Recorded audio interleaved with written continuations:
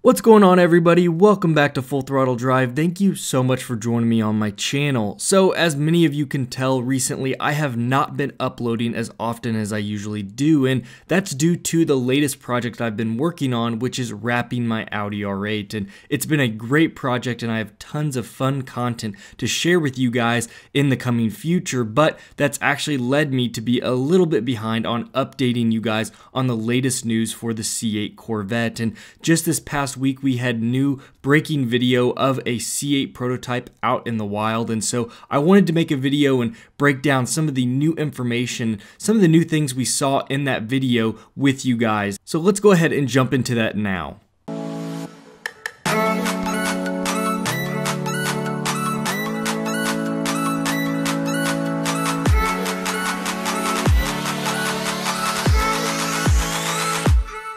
So as many of you guys know, we did have the Detroit Auto Show. It came and went, and we didn't receive any new news on the C8 Corvette. Now that is despite the fact that there was a very bold prediction made by Zervo2 of the Corvette forums stating that on January 14th, the first news day of the Detroit Auto Show, we would see the official unveiling, despite the fact that GM officially said that it would not be there. So as many of us assumed, it was not there, and we were correct. So unfortunately, we are going to have to wait a little bit longer until we get the official debuting of the Corvette.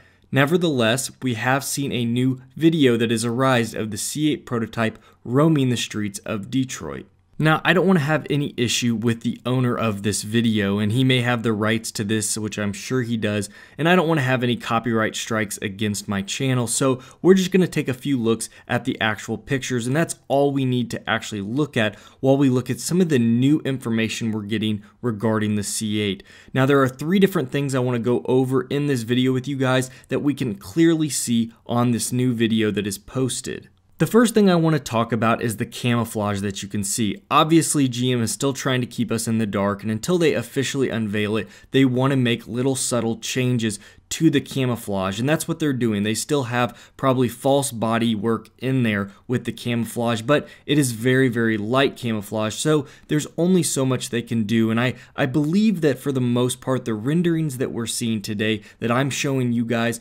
are very close to the final design, but nonetheless, they still have a thin layer of camouflage. But what we can see from this is that the front grille is quite large, and there are two very large intake areas. They've covered these for the most part while testing, but we can see that this is most likely where two very large intakes on the front bumper will be positioned. Now, the second thing that I want to bring to your guys' attention is the daytime running lights that is on the headlight display.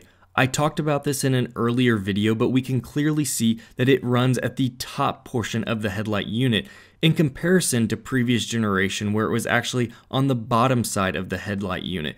This is quite interesting, which means they are changing up a lot of parts for this new platform change, and I really like it. I think it's going to look really nice. Even though I did really enjoy the previous generation's headlights, I think they made a huge revamp even in that generation, but going up to this new generation, it's fun to see what they're doing, and I really like this overall design look. Now, the third and final point that I want to talk about is something that you guys may have already noticed. In the previous spy shots we have of the C8 prototype Corvette, we have seen the spoiler, and the spoiler is like a two-part spoiler. I've talked about it multiple times, and I never really cared for it all the way down to the renders, and the renders probably get it quite close. I wasn't a fan, and some people may have been, but I heard several different comments in the forums about people wondering about the spoiler. It also went with the boxy back end that I think a lot of us are in agreement is not the best look so far. Well, in the new images that we have of this prototype, we can see that they have more of a basic lip spoiler, and I think that looks really good. When I had my previous C6 Corvette, one of the things that it was lacking was a rear spoiler, so I bought a ZR1 version, kind of a lip carbon spoiler, and it looked really good. I got a lot of comments, and it's just a basic lip spoiler, but that's all that was needed to help dress up the back of the car, and I'm hoping that they are learning that with this base model. They can maybe go a little more aggressive in the coming models, but for the base model, they need to keep it nice and clean. So those are the three bits of new information we have on the C8 Corvette after after breaking down the latest video. And honestly, I think it's nice to see that GM is continuing to make small tweaks. Again, everything is subject to change before the car comes out, but it's nice to see the latest prototype sporting these little tweaks.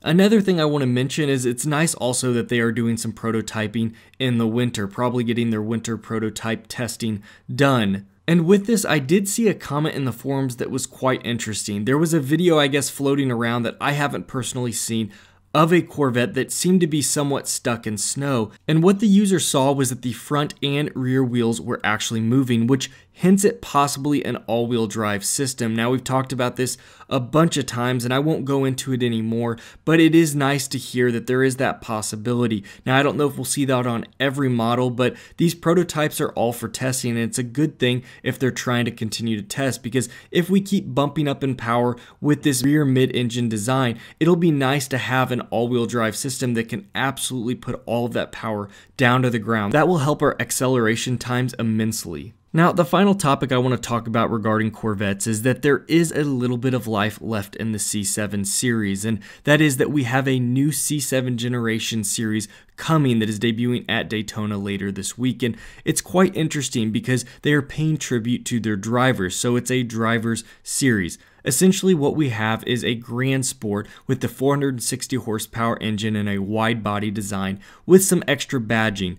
But also you can add in the Z07 package that comes with the carbon ceramic brakes, as well as the Michelin Pilot Sport Cup 2 tires so that you can get more traction on the track. Unfortunately, the driver's package is not cheap. It's $5,000 more than the 1LT and 2LT layouts and $6,000 more than the 3LT. So if you're deciding that you want a Grand Sport and want to add this package, it will push the price tag even more over the current Grand Sport pricing. So everyone, what are your thoughts on the new C8 prototype that we're seeing? All this new information that we've been able to break down from this latest video. And honestly and overall, what are your thoughts? You're seeing some of the latest renders that we have, and I love conversing with you guys, and if you have any new information, please drop it below. I always read all of the comments for my videos. And remember to get all of your latest information at the MidEngineCorvetteForum.com. That's where I get all of my information and I get to share it with you guys. I will put a link in the description and pin it